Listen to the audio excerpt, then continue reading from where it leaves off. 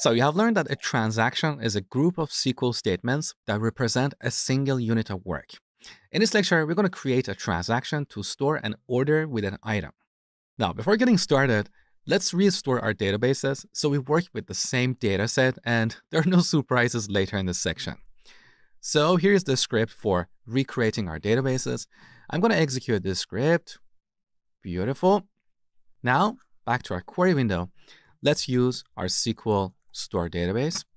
To create a transaction, we use the start transaction statement. Now, in this transaction, first we need to insert an order into the orders table. So, insert into orders.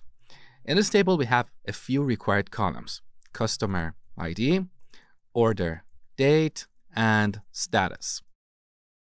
Now let's set the values. I'm going to use 1 for the customer ID, 2019 January 1st for the order date, and 1 for the status. The values don't really matter.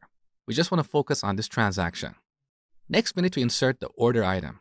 So, insert into order items. All the columns in this table are required, so let's just pass all the values. For the order ID, I'm going to use the last insert ID function. As I told you before, this returns the ID of the newly inserted order. Then I'm going to pass 1 for the product ID, 1 for the quantity, and 1 for the price. Again, the values don't really matter. Now here we have a syntax error because I forgot to put a semicolon here. Let's also terminate this line with a semicolon. Beautiful. Now finally, we need to close this transaction using the commit statement. When MySQL sees this command, it will write all the changes to the database. If one of the changes fails, it will automatically undo the previous changes, and we say the transaction is rolled back. Let me show you. So I'm going to execute this transaction. All right. Now, let's take a look at the orders table. First, we need to refresh this view. All right. Here's the SQL store database, and here's the orders table. So here's the new order that we created, order number 11. Also, let's take a look at the order items table. And this is the item for this order. All right, now let me simulate the scenario where this second statement is going to fail. So our transaction is going to get rolled back, and the change made by the first statement is going to get undone automatically. Let me show you. So on the top, under the query menu, we have this command, execute current statement. With this command, we can execute our script line by line. Now look at the shortcut. On the Mac, it's Command and Enter. So I'm going to put the cursor on line 3 and press Command and Enter. Now this line is executed, so we have a new transaction.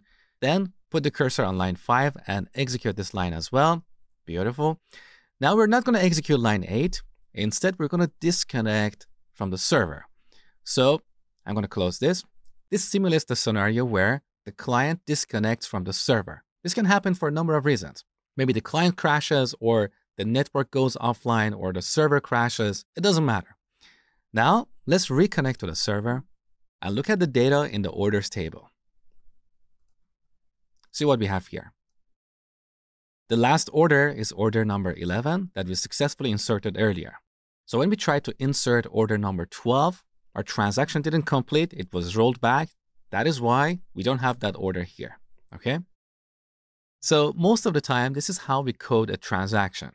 We have a start transaction statement on the top and a commit statement down the bottom. But there are situations that we may want to do some error checking and manually roll back a transaction. In those cases, instead of the commit statement, we use the rollback statement, rollback. So this will roll back the transaction and undo all the changes. Now, one more thing before we finish this lecture. MySQL wraps every single statement that we write inside a transaction, and then it will do a commit if that statement didn't return an error. So whenever we have an insert, update, or delete statement, MySQL wraps this inside a transaction, and then it will do a commit automatically. This is controlled using a system variable called auto-commit. Let me show you. So let's show variables like auto-commit. There you go. We have this variable, auto-commit, which is set to on by default. So whenever we execute a single statement, MySQL puts that statement in a transaction and commits it if the statement doesn't raise an error.